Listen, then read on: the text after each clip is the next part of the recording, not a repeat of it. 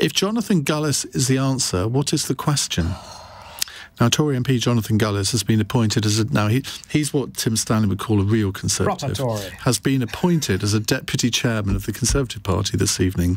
He's tweeted that he is ready to take the fight to Sir Keir's hopeless and hapless Labour Party. By sticking to the plan, we'll grow the economy, stop the boats and level up across the country, he says. Well, that's original, isn't it? Is he the party's new Lee Anderson, Tim?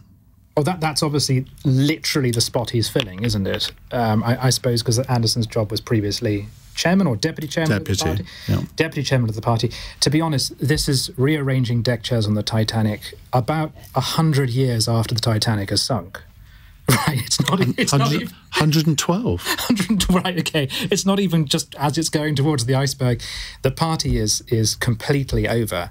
And I'm just impressed at this stage that they can find anyone who hasn't done the role, who hasn't been sacked or resigned from it in disgrace by this point. Any discussion of internal Tory politics is just farcical. And I always, when thinking about the Tories' latest psychodrama, I always come back to there's that wonderful line in the thick of it, full of great lines, in which an MP says that if she admits to something wrong, she'll go from someone who people are angry with to someone who they're laughing at. And this is the problem with the Conservative Party. Some time ago, they switched from someone who people are angry at to someone who they're just laughing at this stage. The worst thing you can get. I don't know who else you could put up in that position who might do any better. Lawrence Fox. I don't know. I presume that was a joke. Basil Brush. I don't know. We're at that stage where not only does nothing surprise me, but crucially, it doesn't matter. No one's paying any attention, and it won't move the dial. Justine. Well, in fact, can you all three of you be quite brief on this? Because I do want to get another question, and it's an important one. So I was thinking of Jonathan Gullis shouting out "bad joke, bad joke, bad joke" at PMQs. And if he's the answer to what's the question, then maybe the question is what's a bad joke, and it's Lee Anderson Mark II possibly.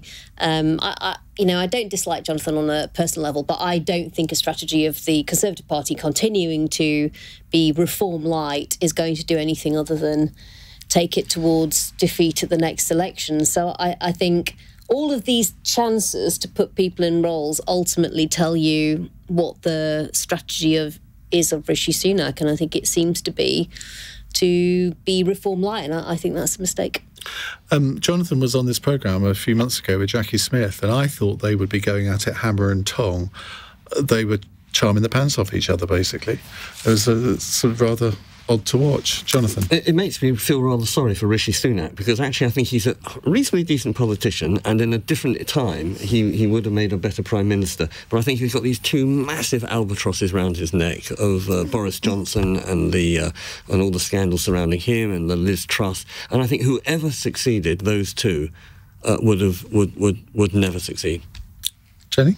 I can hear a sort of scraping noise at the bottom of the barrel. Essentially, they have just run out of any talent, any honesty, really.